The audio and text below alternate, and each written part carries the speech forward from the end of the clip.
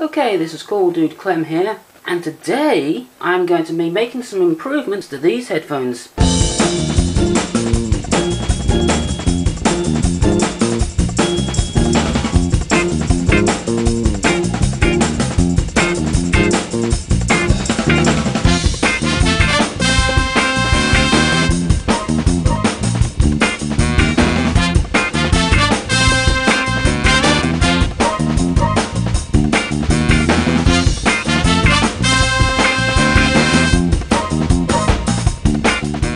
Welcome to Cool Dude Clem's Electronic Workshop with me, your host, Cool Dude Clem.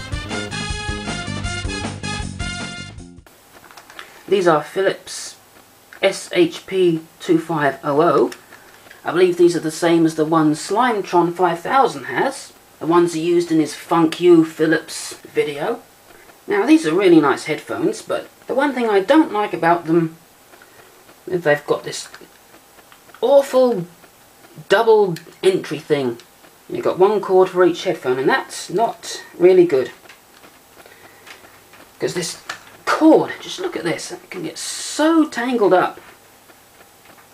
It's all twisted around there. It's absolutely completely unnecessary, so I'm going to take these things apart and change them into a single entry cord.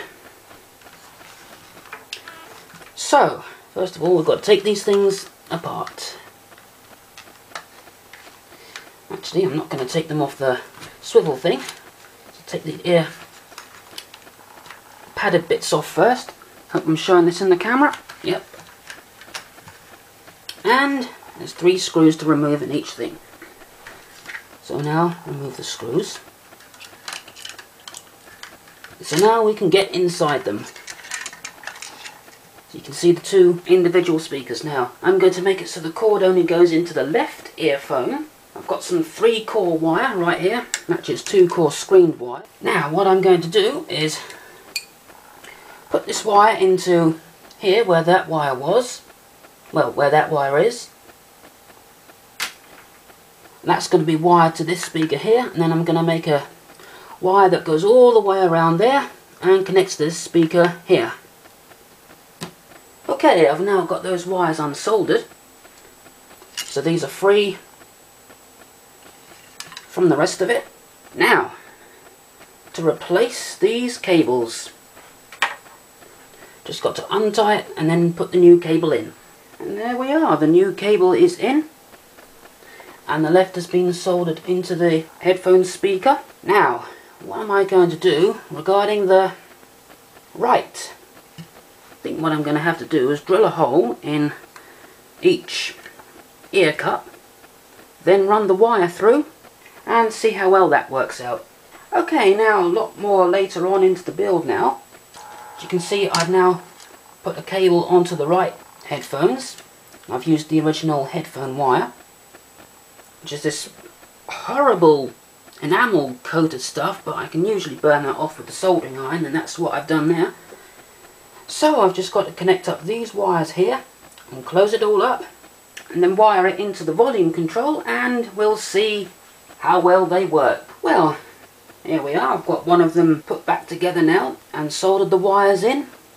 So I've just got to put this back together, then connect the other end of this to the inline volume control, and we should be in business. Well, here we are. I decided to jump right into the end of the build because this video is probably too long enough already, but here are the headphones put back together. And you can see that I have put that wire onto what's left of the inline volume control. I will insulate those wires later on, but let's just take it for a test. Well, I can hear something coming through the headphones. Let's see if we've got any sound out of the left. I wonder. See, I told you. I don't know where this recording came from. It was on the tape when I got it, but now let's test the right. You let the right train you didn't come and say, what do you mean? I trained you, didn't I? Yeah. But only had to rub back. From the control room, everything looks normal as the countdown. Well, I don't know if you could hear that, but I tested these headphones myself, And they're working just great. So, there we go, much better. No more tangled wires. And that concludes this episode of Cool Dude Clem's Electronic Workshop. So until next time, goodbye. Next time on Cool Dude Clem's Electronic Workshop, we will be taking a look at his homemade FM radio microphone transmitter. That's next time on Cool Dude Clem's Electronic Workshop.